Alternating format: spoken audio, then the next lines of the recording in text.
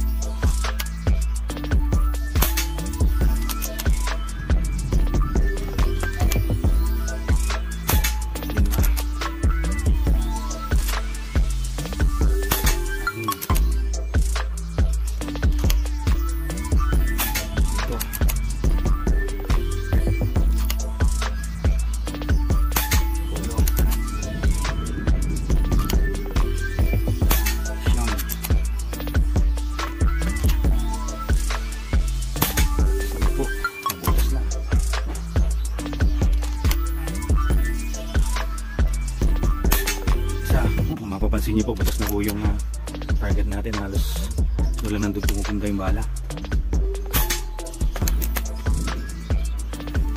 Hindi pa siya nababa.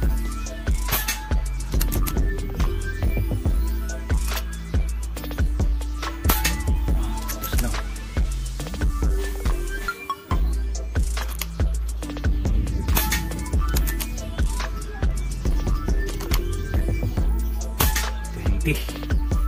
Shots na po yun.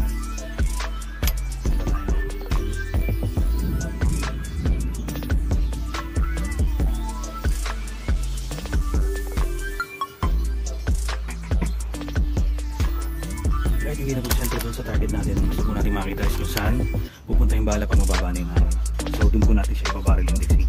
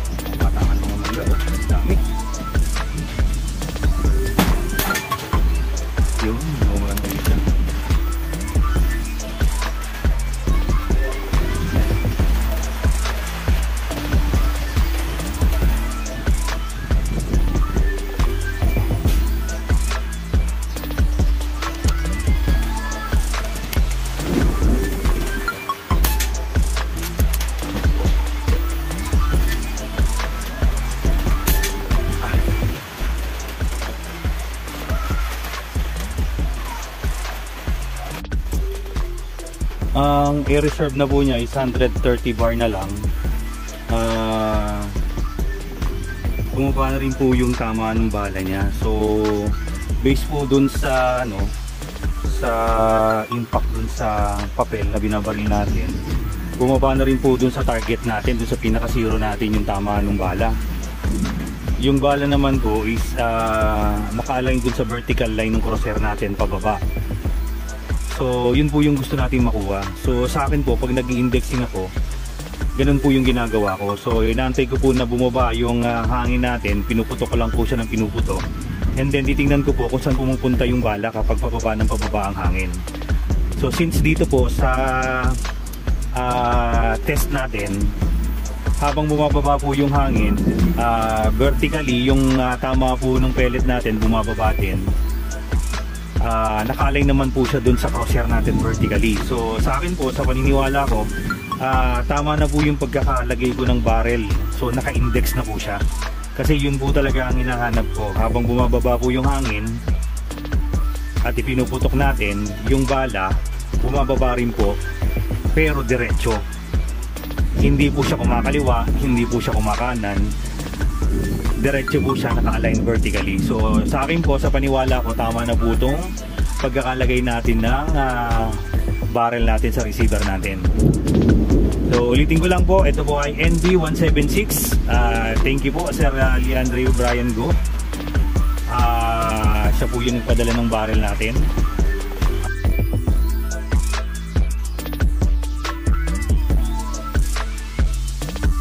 So i-test po natin yung performance niya using Meteor Pellet and Astro. 30 meters po yung target natin. Check po natin kung ano po yung magiging resulta. So 920 fps po. Ang ating pong hangin ay 220 bar. So nasa 3000 psi po yun. First shot po natin is Meteor. So i-zero po muna natin.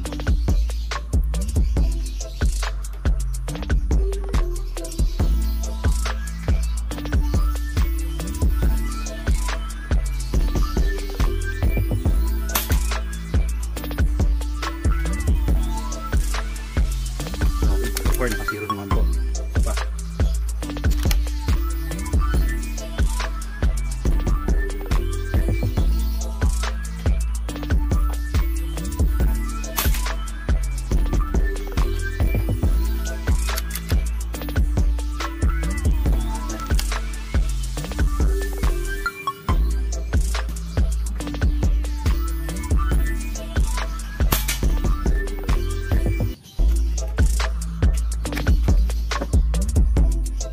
Medyo nangangahan siya.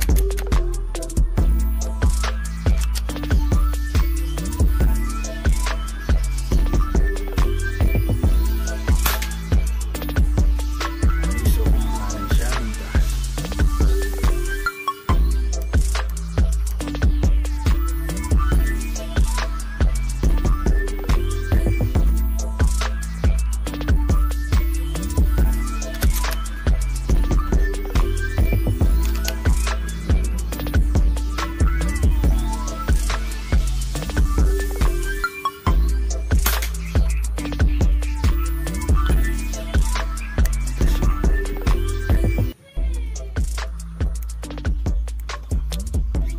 Okay,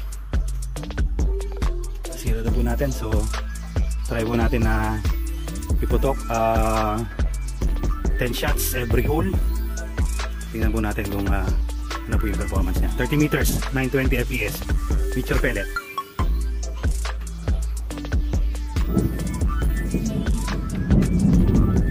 Gulog pa. First shot.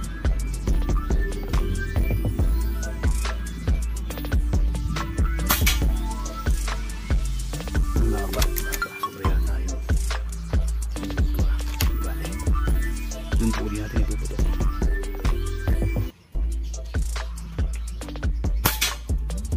Okay.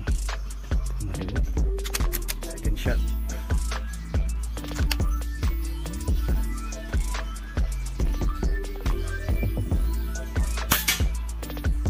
Third shot, one hole.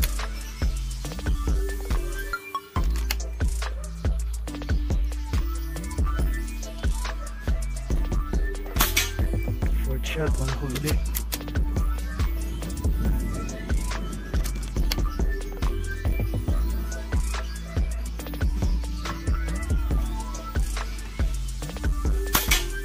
Fifth shot, one huli.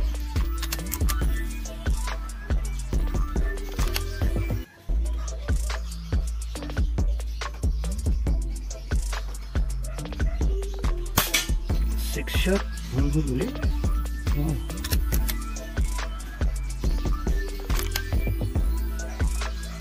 Makikita niyo po, namuti na po yung butas ng tinatamaan ng target natin. Pang 7 shot na po ito.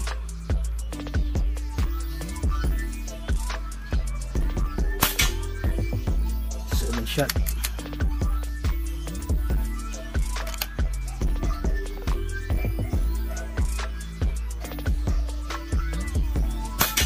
Eight shot.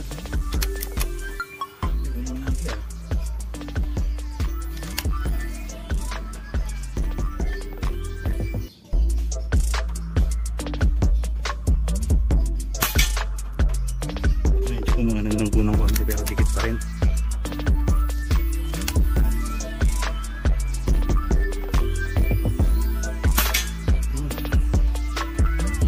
Ten shot.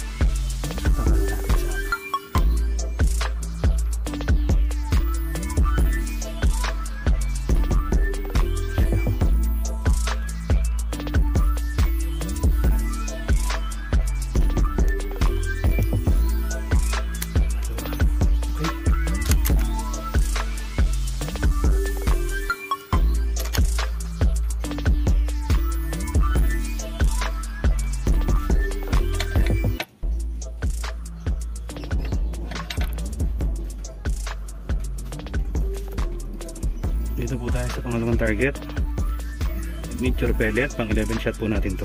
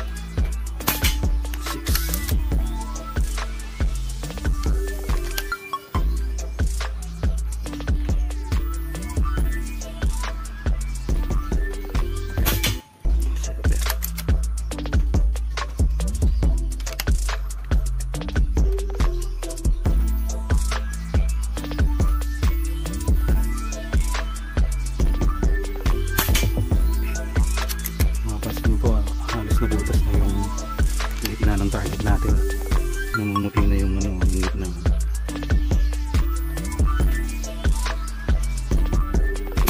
Yun.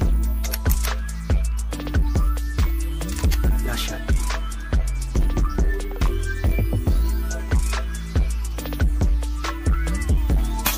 Yun. Okay din na po tayo sa pantatlong target.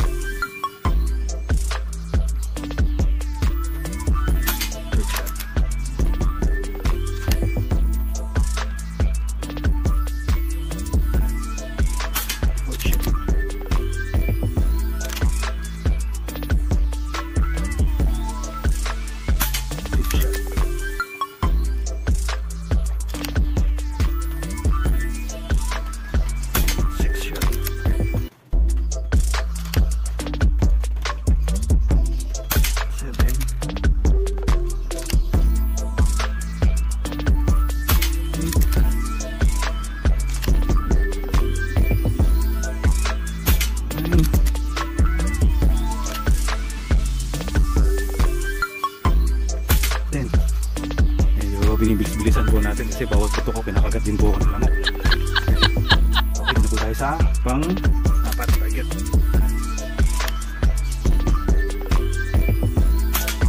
Shot. Shot. Third shot. Fourth shot. Fifth shot.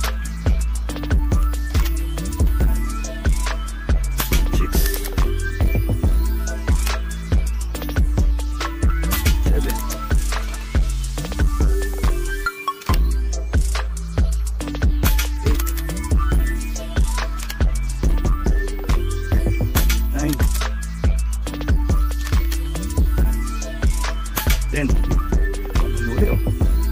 Ano yung butas ng gitna. Ay. Doon tayo sa dulo. Last target.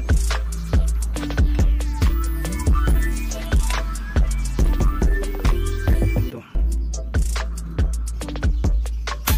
First shot. Second shot. Third shot.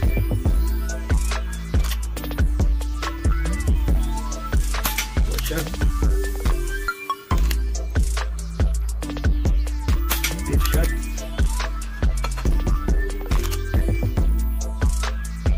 Sixth. Seven. Eight.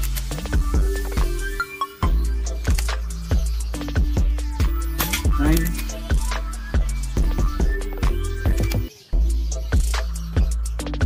10. Mapapansin niyo po, halos butas lahat yung gitna. 50 shots. NB-176 Meteor pellet, 920 fps, 30 meters target. Yung pong bilog na yun na halos kasi laki lang po yung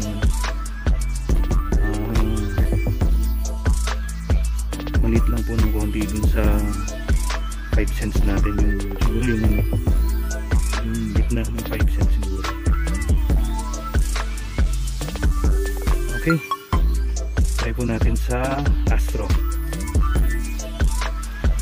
Yun, ito po yung ginamit natin na bala para po dun sa first na performance test natin para sa ating NB-176 barrel. Ang susunod po ay Astro. Yun po, oh. Yan po yung susunod natin na itetest. Naghahangin lang po tayo. Nasa 210 bar. Lalagay lang po natin sa 3,000 and then test fire na po ulit tayo. Susunod po ay Astro. 30 meters. 10 shots each target. Tingnan po natin kung sino mas maganda sa dalawa. Okay, so test po natin ang performance ng ating NB barrel 176 using Astro pellets, 920 fps, 30 meters target. Check po natin yung zero nya.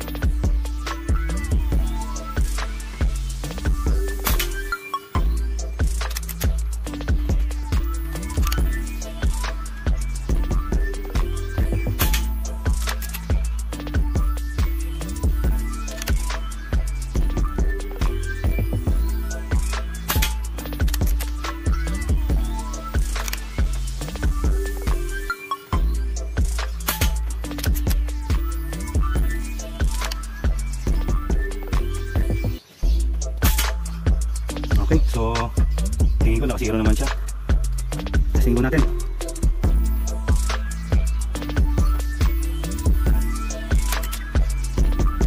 Shots each target. So tingnan po natin yung performance.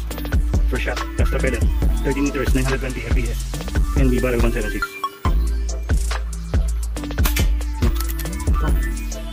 Medyo hinihingal ko kasi bumako tayo ng hangin. Yan lang, nadilim na po tayo.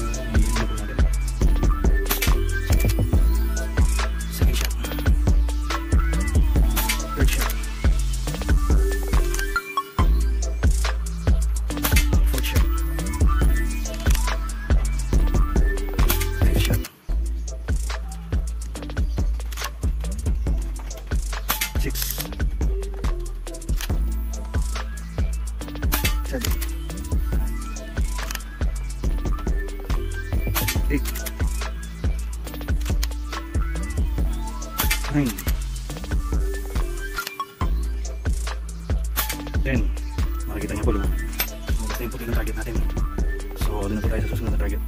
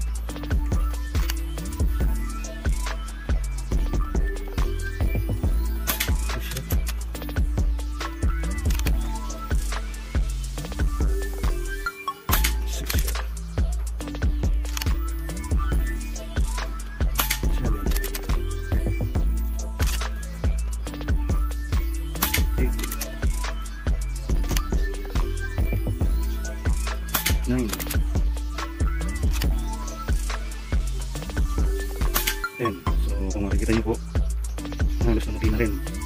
Dalawa lang po yung lumabas dun sa buglas. Ayan po ang ating pang second shot, second target.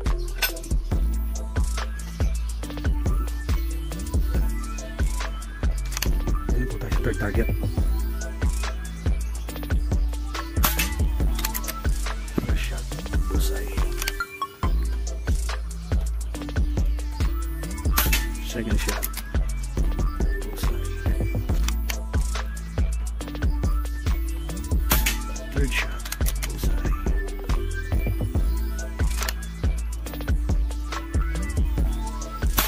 Fourth shot, taas.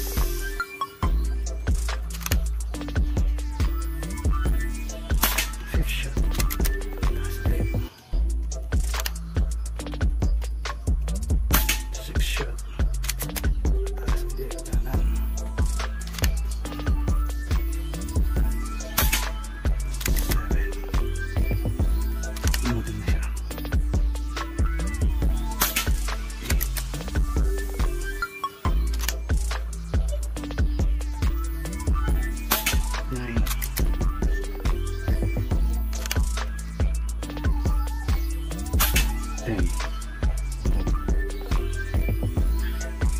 Dito na po tayo sa pang-apat na target. First shot, second shot, bullseye. Third shot, bullseye.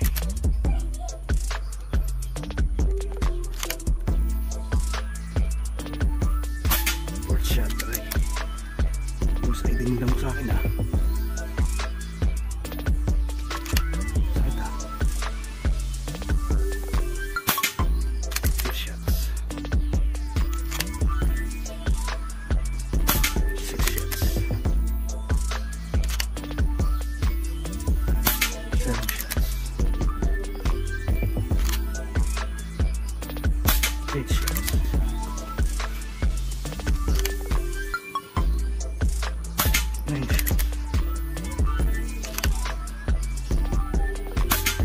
Wow, dito na ulit yung puti, oh. Okay, medyo binilisan ko po kasi mabilis din yung kagat ng lamok.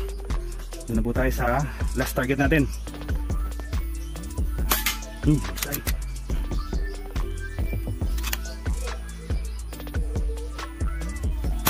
Bullseye ulit.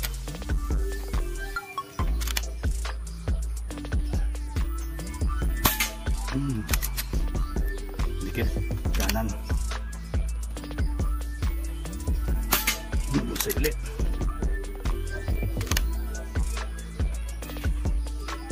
Bullseye ulit. Pang-anim na po ito. Bullseye ulit.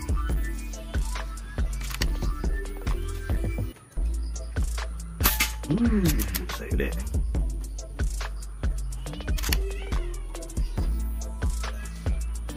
Bullseye ulit.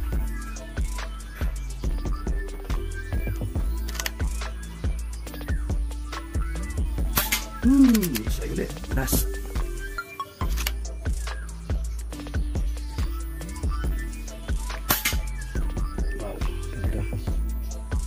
So sa nakikita ko po dito, yung nasa left is Astro, Meteor. Yung nasa right, ito po ay Astro. Ito po ay Meteor. So sa tingin ko po halos nagpaparehas lang sila ng performance pagdating sa bala. So siguro konting tune up pa po ito, mas gaganda po yung grouping nito. Pero pang hunting lang naman po yung purpose natin dito. So at 30 meters okay na po ito sa akin. Tingnan po natin na malapitan yung tama.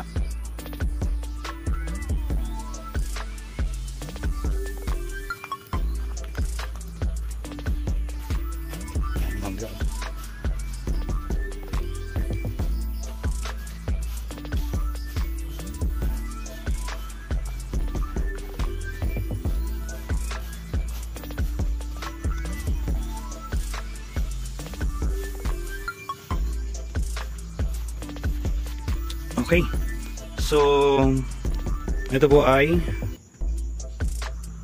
Meteor. Ito po yung first 10 shots, second, third, may lumabas lang pong isa, fourth, okay, fifth, may lumabas lang pong isa. So ganito po kalaki yung tinatarget natin. Ayan po yung butas. So mas malaki pa po yung kuko ng nililiit ko. Okay, so sa Astro naman po, so ito po yung first 10 shots. Yung sa second, may lumabas po na isa. Third, halos dikit-dikit po siya. Ganda, oh. Fourth, fifth, ganda po nito. Oh. Maganda siya dito sa pang fifth. Yun. So far, para sa akin po, okay na po yung performance nung PCP natin. So ang ganda po nung barrel ni Sir Leandre Brian Go. Maraming salamat sir sa barrel na pinadala mo sa akin. NB-176, yun po yung serial number nung barrel na pinadala sa akin ni Sir Leandre. Kailangan matesting na po ito sa field. Okay, thank you so much mga ka-fake hunters.